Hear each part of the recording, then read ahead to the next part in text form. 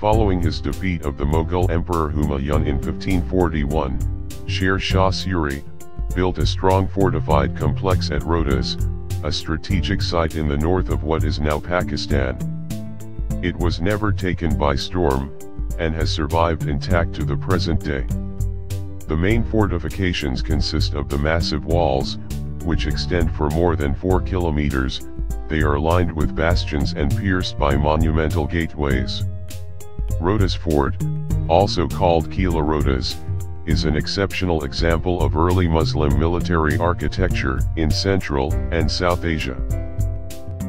Rohtas Fort blended architectural and artistic traditions from Turkey and the Indian subcontinent, thereby creating the model for Mughal architecture, and its subsequent refinements and adaptations.